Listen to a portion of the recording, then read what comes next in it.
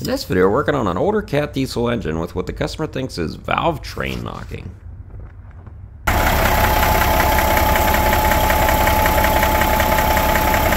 What that noise ends up being is, well, a little more complicated. Got lots of problems we find, and the main cause is not what I was expecting. Hey guys, Josh from the Update channel, and continuing our theme with working on slightly older cat diesel engines, we are going to be working on, I believe it to be a 3406B, and it's in a drill truck, and it's here for an overhead. But it's here for an overhead because the engine's making weird noises. Usually overheads don't fix weird noises, folks, unless it is way out of specification, but let's go look at that drill truck. So this is actually a remanufactured 3406, somewhat similar to the one we were working on in the dozer. And checking the coolant here, coolant looked really dark there, but it's actually really clean red. What the heck is this thing, by the way? I'm sure lots of people know what it is. I don't know why it's there. Doesn't look like the AC is working very well, but that's not why it's here. It's here for knocking, and the customer thinks it's in the valve train. Running a cat oil filter. Adept Ape approved. Always check our oil.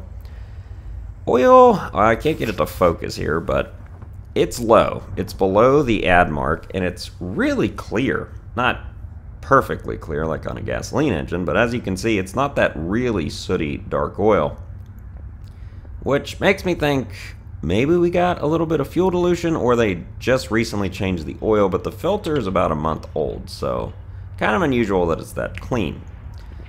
Now what does appear to be a problem is if you look on the ground there, which I'll go back to, it's pretty dirty. Running Baldwin fuel filters here, look like they've been recently replaced. Yeah, look, it's got what appears to be a big oil leak.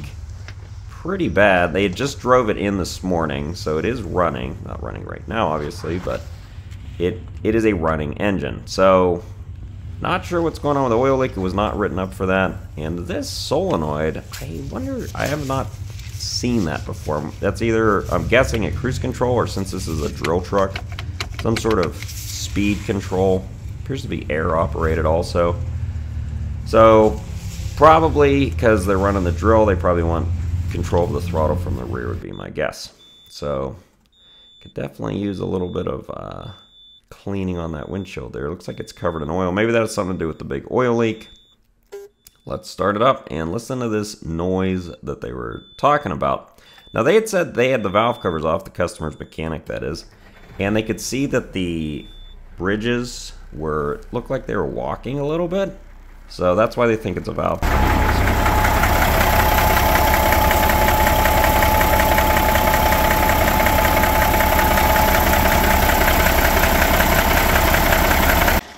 So you could hear it there. It's definitely making a noise. Not a real deep knock, but definitely something not going on right.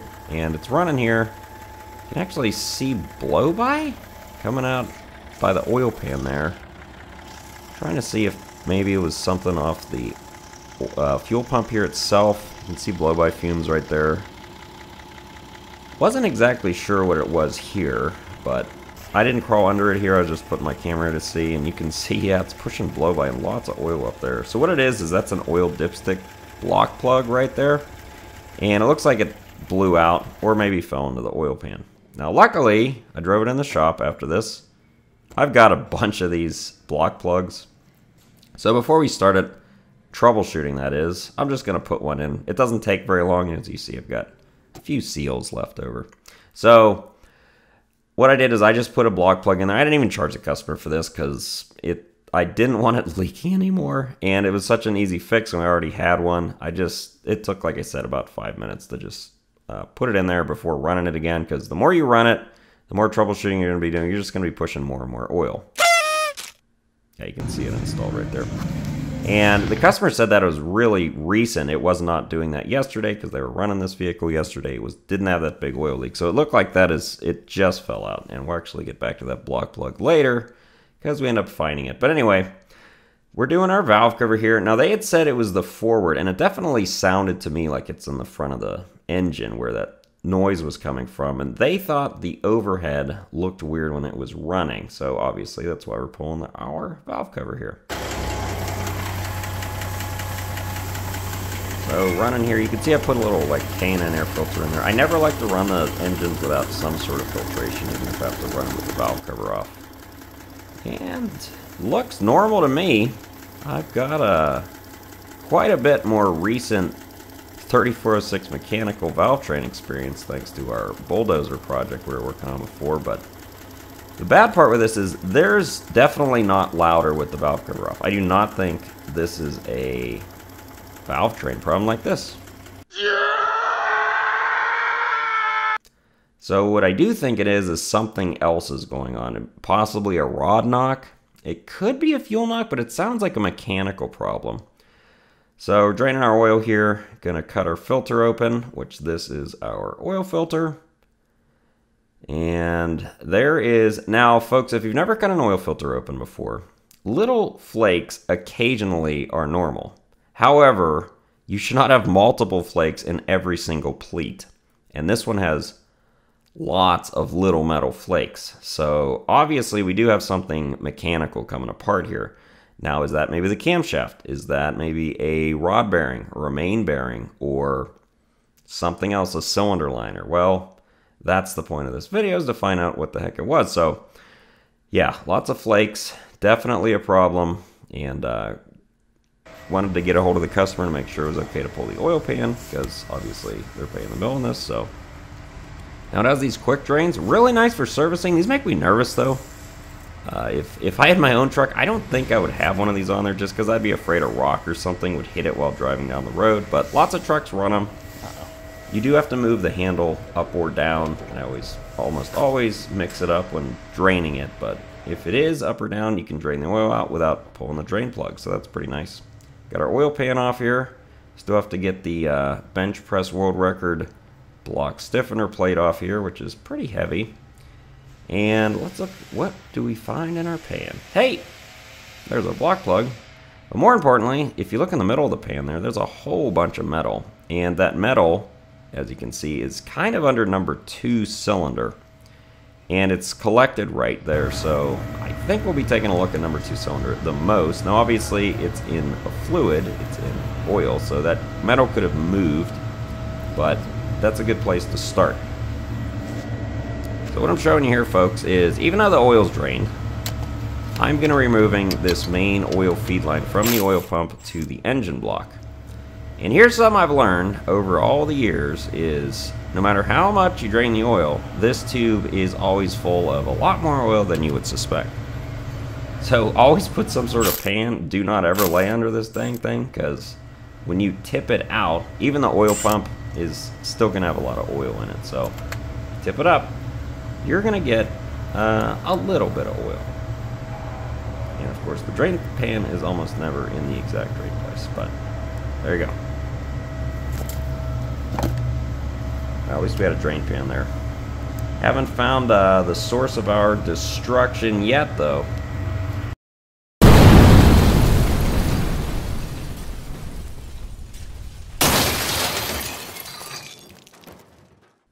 This week's destruction of the week, we have a short video from Sam, and I've got it paused here, but it's an underground mining truck, I believe, and he said the turbo came apart. Rev it up just a tiny bit. Okay, good enough, turn it off. That looks like a scene out of Aliens or something. The purple flame shooting out, but pretty cool. So what we've got here is we've got our block stiffener plate off, we've got the oil pump out of the way, and what we're, like I said, what we're looking for is something out of the ordinary. So you can see our camshaft from underneath, and it looks pretty good. I don't see any damage to that. Now, if the camshaft was damaged, you probably would have heard more noise when we had the valve cover off, because then you would have had Valvetrain noise, and probably would have noticed something with the rockers or something looking different. So what I'm looking for here is, I suspect we have a spun rod bearing possibly. So what I'm doing is making sure the rods move. Now you get a little bit of horizontal movement out of the rods when they're installed. About, I'm gonna guess, I've never really measured it, but it's probably 5 to 10 thousandths. It'll just move just a little bit. So what I'm looking for is if one's not moving, probably have a problem there. But they all seem to be moving fine. So I was like, okay, let's look at the piston. Maybe we got something going on with a piston or a liner. Something like that, and you can see it right there. A keen eye could at least But we will get a lot closer here with our camera, and you'll really be able to see it. Oh yeah, that is what we call vertical crosshatch, folks. That's not even vertical crosshatch. That is super, super deep scoring.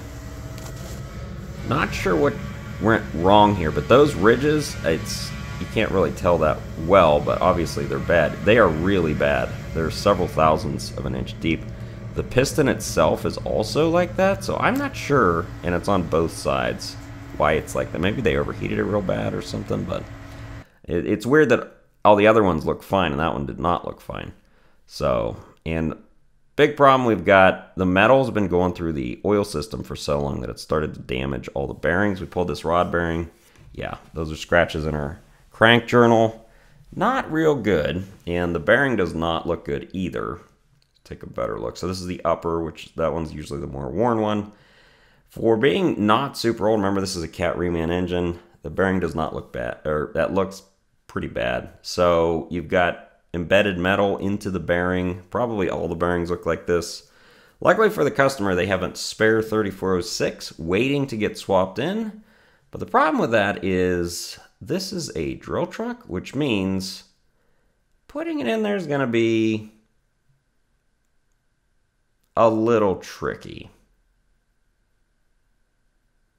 I'd like to thank you guys for watching this video, and if you have any comments, suggestions about this video, please leave them in the comment section. And as always, thanks for watching.